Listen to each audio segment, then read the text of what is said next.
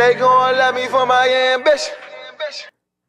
Pop Smoke, for those who don't remember, Pop Smoke was murdered in California, and those individuals were arrested. But one of the individuals might be tied to a body that ended up popping up in a barrel. There was a body found in a barrel in Malibu, California. They're saying that this body is of a brother. No. Actually, they're saying that this body is a rapper. Up-and-coming rapper. I want to say 33 years old. Let's read the actual post. I want to get his actual age correct. 32-year-old. They're saying there's a 32-year-old rapper, Javante Murphy, from California. They're saying that he was killed with a gunshot to his head. And they put his body, they stuffed his body into a barrel at a Florida beach. Wait a minute, what? No. This is misquoting shit. New York Post. His body was discovered inside of a sealed 55-gallon barrel off the lagoon in Malibu State Beach, July 31st. This person was the older brother of Jaquan Murphy, one of the 5 suspects arrested for killing Pop Smoke in 2020.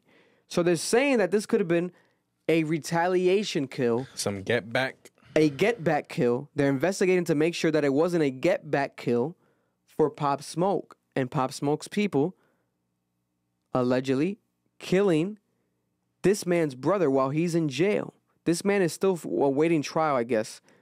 Like, he was charged but now they're saying that he got cleared of the case, but he's still waiting a trial. So he doesn't even know how long he's going to be in jail for, right?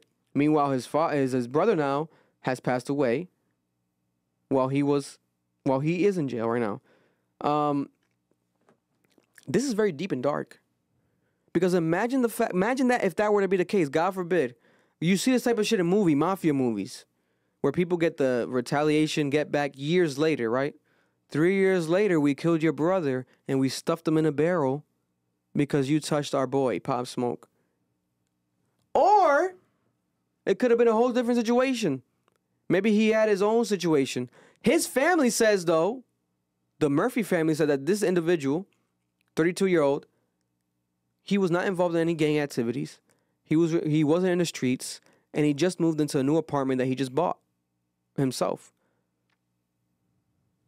So, who is to believe? What is going on here?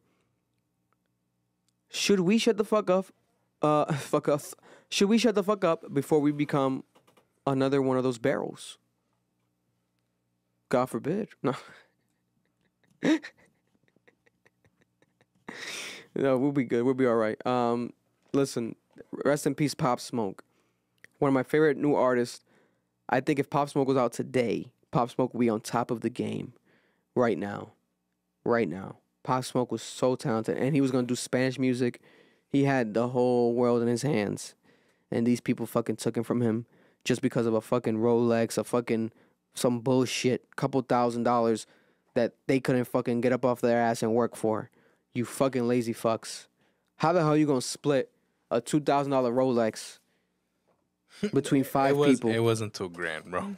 I think it was like estimated, some shit like that. Or I think it was a Rolex and $2,000 in cash. It's Rolex. It's some not. Shit. But like blood money is not real money, man. Blood money's money.